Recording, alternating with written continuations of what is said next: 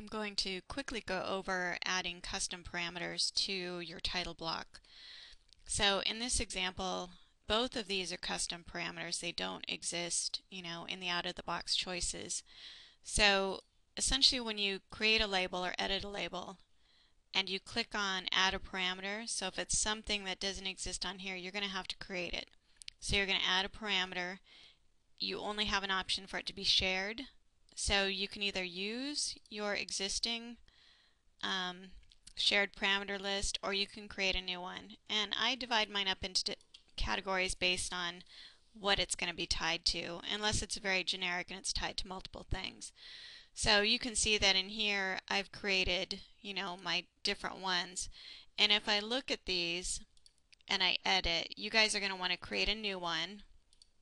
So you would create whatever the new parameter is, and then whatever it's tied to. So in most cases it's going to be text or a number in a title block.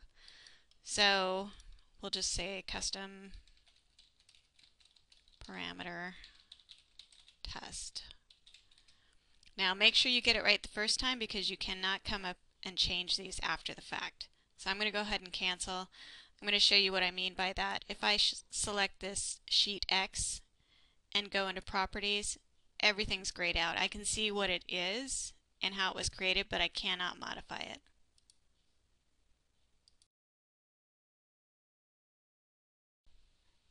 One additional thing I want to point out is that if you do need to modify this parameter, so by that I mean delete it and recreate it, it's going to have a different GUID. So potentially, if you don't clean it out of everywhere, you could end up with two parameters in your project named Sheet X. So because they each have a different GUID, they would show up separately on, for example, a schedule. So just something to keep in mind.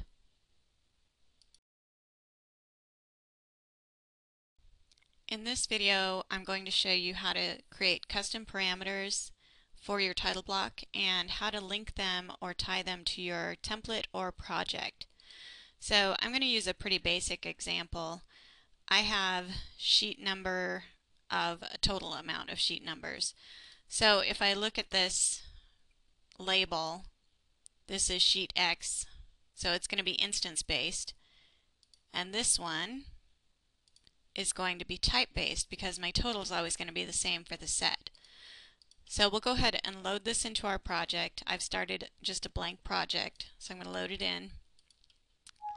And if you're in a non-sheet view, you're going to get this warning, so just ignore it. I'm going to go down and create a new sheet, and which, title block I want to use. So if I select this, you'll notice that my question marks are red, and that means that I cannot modify that information. So things that can't be modified, like the project number, is something I can modify. I just can't modify it by selecting the title block. So, but in this case, with the red question marks, that means that the parameters haven't been tied to this project yet. So what I have to do is I have to go to the Manage tab and go to Project Parameters. You're going to want to make sure you have access to your shared parameter file. So I'm going to add that shared parameter, and from whichever category. So I know that it was sheet X, and I want it tied to sheets. And there are some things that are instance based and some are type based. Now I know that I want this one to be instance based, so I'll just go ahead and leave it that way. And then wherever you want to, lump it in, so text for now, or title text, is whatever you prefer. And we'll say OK. And then now when I select this, you'll notice that question mark is blue, so that means I can modify that parameter. Now if you have your options set for your graphics, for your selection color to be blue, I would recommend you change it, because then it's easier to tell which ones are active and which ones aren't. So now I need to do the same process for that other parameter, and I don't have to have the title block selected. That was just by accident. So now I'm going to add the other parameter, and I know that it is total sheets. Now this one is where it gets a little bit weird because I know I need it to be type-based. Okay, so if I change this to type, sheets is no longer on this list. So to get around that, I need to set it to project information. So even though project information shows up under instance-based, anything you put in there will be considered a type parameter. So I'll put this in the same location and say OK and OK. So we'll go ahead and type in one of however many we're going to have as our total, say 25. So now when I add new sheets,